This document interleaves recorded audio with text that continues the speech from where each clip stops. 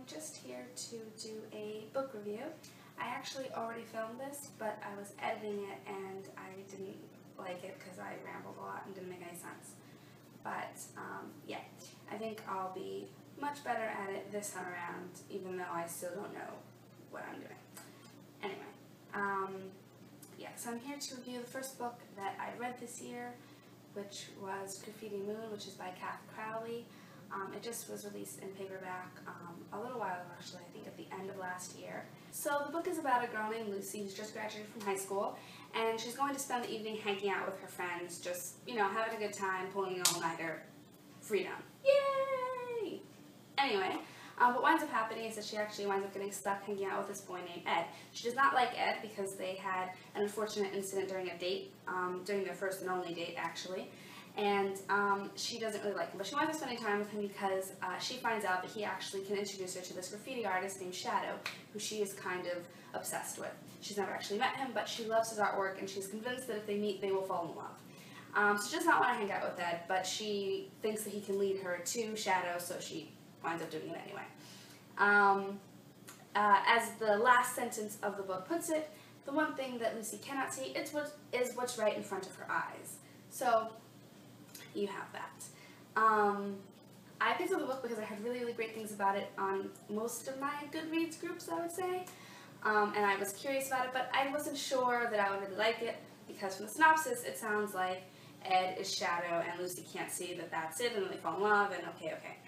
But I'm really happy that I read it, because the way the back of the book makes it is that the story is all about Lucy, and it's not all about Lucy. It's actually told by, in a way, 3 different perspectives. You have Lucy's story, and you have Ed telling the story also, and then you have Poet, who is actually the artist who writes all of the words for Shadow's artwork.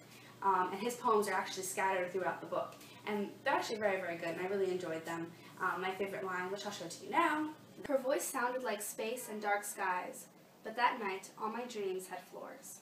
That comes from one of Poet's poems, actually the last line of one of his poems. So I'm really happy that I started the book, because I feel like it was a great book to start the year. It was the first book that I read this year. I've read 2 books so far. I'm on track. Yay! It was really good. The writing was really good, very, very descriptive, really beautiful actually. You know, the feelings, the emotion, the description of all the artwork, it was just really honestly great. That's all I'm going to say. It's great over and over again. There were parts where I was like, wow, that's really well put throughout the entire book. And I really liked the characters too, because they just felt so real, like real people that could actually exist somewhere. And not like, you kind of get like these characters where they're just like shells, where you can just, anyone can imagine that they're these characters. But I really felt like they did have like completely their own personalities and things like that. And I just thought it was really, really great, because I could imagine them actually being real people out there somewhere in the world that this really happened to. So I would definitely recommend the book. That's just it. I would just recommend the book. In general. There really wasn't anything that I didn't like about the book, and I feel like this isn't a good review unless I have some sort of criticism, but that's not really true, because I would just recommend the book in general. I'm sure not everyone's going to love it, but I certainly loved it, so there's that. And it was really nice. You know, I liked Ed and Poet and Lucy, all of them actually. I liked all of them. It was a really good book. And there's a lot more to it than just searching for Shadow.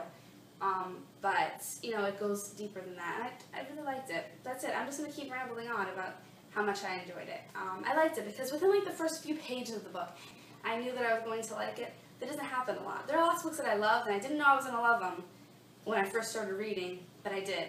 But this is one of the books where I knew I was really going to enjoy it. Just a few pages in, I knew I was really going to like it. So, anyway, that's it. I recommend it, I guess. So, tell me if you like this review. Did I do a good job?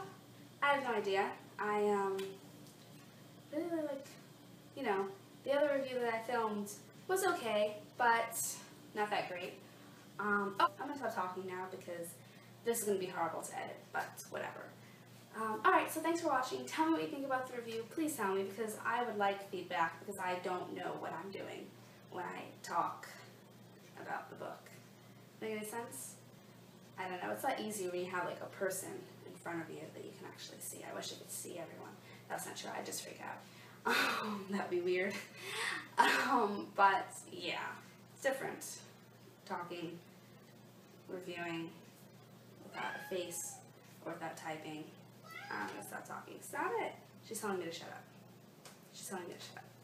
Bye.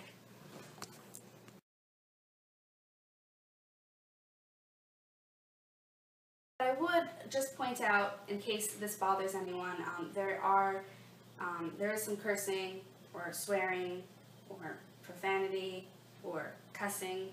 I don't know what word you would use, but yeah, in the book. So especially in like a few of Poet's poems, there's that in there. So just just in case that's something that you look out for in books, you might want to be mindful of it.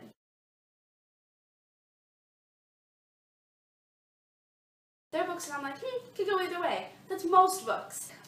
I'm thinking of how to put this because it's difficult for me to accurately put this into words, which is bad, but whatever. I don't say swear, I say the word curse. That's how I say it. I know a lot of people say cuss or swear, so yeah. Her voice sounded like space in dark skies, but that night all my dreams had floors.